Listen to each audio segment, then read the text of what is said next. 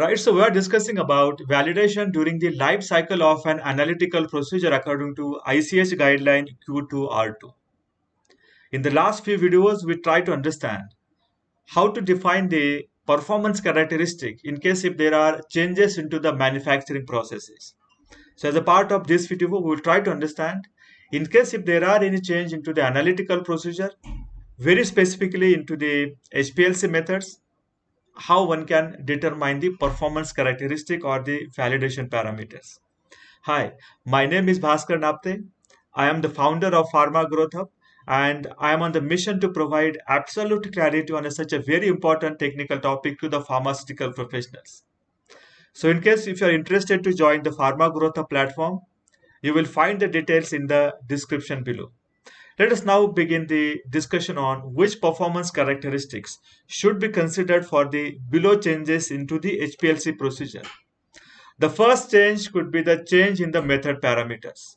Now there are different method parameters like flow rate, column temperature, detection wavelength, and we'll try to understand the impact of each and every change onto the method validation. Let us understand the first change, that is the change in the flow rate.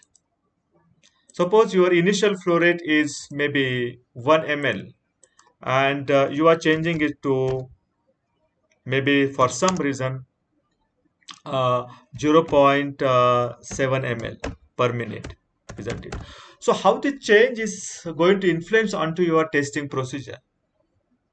What is the reason behind this 1 ml to 0.7 ml per minute change? And that has to be first understood before you jump on concluding the performance characteristic. Suppose you have made the change to achieve the desired resolution. The resolution with maybe 1 ml per flow, 1 ml flow rate is not sufficient. And if you change this flow rate to 0.7 ml, you are able to achieve the resolution of maybe around 2.0, which is the requirement as per your testing procedures system suitability test. So this 0.7 ml per minute is going to help you to increase the resolution. So what is the impact of this change going to be then? What is the negative impact going to be? Let us understand if the flow rate get changed, maybe probably you can think of the peak height can get changed, right? Peak height can be lowered, isn't it? And what is impact of the change in the peak height now? Could be the plate count can get low, right? The plate count can get low. So whether this plate count is getting compromised, so this becomes your part of your change control process, isn't it? Or you can think about maybe as a part of my validation, revalidation or partial validation, I need to confirm the SST if the peak height or tailing factor is part of my system suitability test. In addition to the plate count, of course, your tailing factor may get increased. Tailing may also get increased. So how this drop in the flow rate from zero point 0.7, right? Sorry, from 1 ml to 0.7 ml per minute is not influencing onto our plate count and also the tailing factor. This must be part of your change control process. You cannot justify the change provided you justify that yes, there is a drop in plate count, but it is not significant and we are still able to get the desired plate count, maybe more than 2000 or something like that. Same is the applicable for the tailing factor also. So in case if you justify this with your change control that yes, we have conducted the testing procedure with 0.7 ml per minute, our proposed change in the flow rate, right, 0.7 ml per minute, and my plate count is so good, my tailing factor is also absolutely fine. So the change can be probably acceptable. Now, what are the influence onto the performance characteristics? Your earlier conducted validation. Now, you might have conducted the validation for maybe specificity, precision, accuracy, linearity, degradation for robustness parameters. So whether this change is going to influence onto any of your performance characteristics, maybe the specificity, what do you think about the specificity now? The interference because of your diluent or interference because of your any sample matrix possible? So I doubt on this parameter. So it is very important that according to me, this parameter needs to be performed. I say yes. What about the precision? What about precision? See, because this particular change is made to increase the resolution to greater than 2.0. So if the resolution gets better and better, my peak integration is going to be much more precise, accurate, and easy. So because of that, my method's precision is going to get increased but not going to get decreased. And same is the case with the accuracy also. So what do you think? Whether do you need to perform the precision and accuracy? Provided our peak height is not getting compromised, provided our plate count and tailing factor is not getting compromised. So according to me, there is no as such need for performing the precision.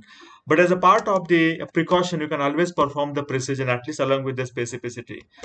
Accuracy, what is going to be the influence onto the accuracy part?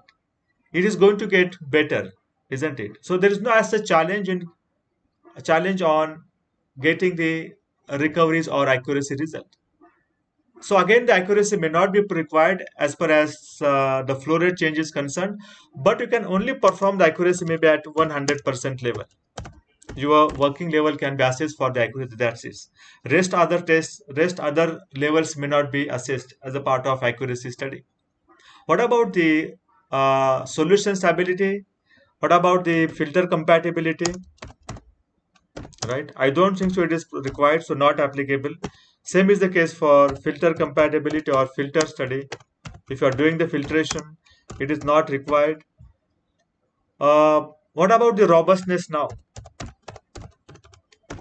At least you perform the robustness with the change in the flow rate now. Earlier your robustness was done with the reference of 1 ml per minute flow rate, so you perform the robustness at least for the new flow rate. Right, with the new flow rate you can perform the robustness study. So this is the final conclusion, probably according to my understanding, that yes, the specificity is mandatory, needs to be performed. Precision and accuracy is good to have, right? Solution stability is not required. Then filter compatibility or filter study is not required. And finally, robustness study is required with the new revised flow rate. So these are going to be the part of your partial validation protocol in case if you're making the change in the flow rate. So what is the next parameter now? That is the column temperature. See, in the last part, we discussed about the change in the flow rate, isn't it? And in this particular discussion, we will try to understand if I am making the change in the column's temperature. I have the column temperature maybe 40 degrees Celsius. This is my current column temperature. I want to make the change maybe from 40 degrees Celsius to maybe the 60 degrees Celsius. Now, what is the purpose of making this change? See, each and every change has to be justified. You cannot just make a change for sake of changing it. There must be some reason. So why this change is made? Maybe for improved pigtailing, right? Our peak is not sharp, it's 40 degrees Celsius, and with the 60 degrees Celsius, you found that the peak is better, and your pigtailing result is always maybe 1.0 to maybe 1.2. It is very much preferred. So you have move ahead with the proposal of 60 degrees Celsius. So what is the influence of this change in the column temperature on the performance characteristics now? What is going to be impact? And there are the parameters, maybe like you can think about the first one is specificity, right? The first one is going to be the specificity. So what is the impact onto the specificity now? What do you think? Will there be impact on the specificity? Because there is improved pigtailing of the peak. Now, see, because of the increase in the temperature, there may be change in the small retention time also. If you are getting the retention time of maybe let us say earlier 6 minutes, with the 40 degrees Celsius, with the 20 is the 60 degrees Celsius, the retention time may be, let us say, 5 minutes. May not be that much drop, but I will say 5.5 minute. Possible?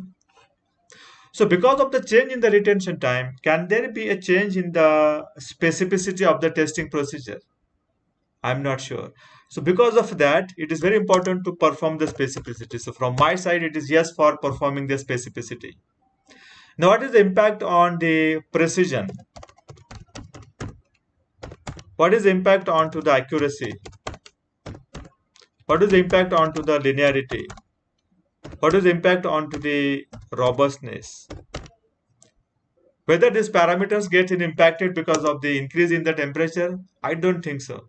So precision as such will not get impacted just because of the change in the retention time. But to be on safer side, it is nice to have. So perform the specificity, and yes, accuracy also may not get impacted, but perform at least at one level, maybe 100% level. Linearity is not required. Robustness is required only for column temperature. The rest parameter is not required. What about the solution stability? Now, in case if your sample is thermally unstable, if your sample is going under thermal degradation, then the solution stability may be required at this 60 degrees Celsius. In case if it's not a concern, then you can waive of this solution stability. There's no impact onto the filter compatibility also, so it's not required. So these are the important parameters you can think of if you are making the change in the column temperature. The first one is specificity. The second one is precision, accuracy. Then linearity is not required. Robustness only with the column temperature. Solution stability required in case if your solution is having, if your analyte is having the thermal degradation. Filter compatibility is not required, and rest other parameters I think we discussed. So this is the protocol for your partial validation. Let us now understand the next validation parameter, which is that. What is that one? Sorry, the change in the validation, a change in the HPLC parameter, that is the detection wavelength. And we'll talk about that parameter in the next video. Thank you so much.